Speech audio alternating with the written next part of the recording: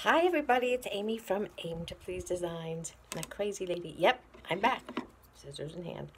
Hey, listen, without showing you too much, I just wanted to talk to you about the video I posted, I believe it was the second one, when I talked about how I was painting on the fabric to make it stain or water resistant.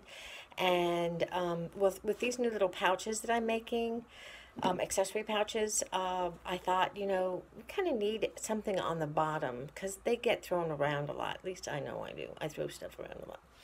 And I thought that you guys would appreciate having some stain and water resistance on the bottom of the little pouches. So you can see it's like a little waxy. I'm going to do that on the small pouches too. Oops, don't show you too much. Anyways, just keep in mind November 1st. Are you excited? I know I am. So I hope to see you soon. And don't forget to sign up for my email list so that you can know about the sales coming.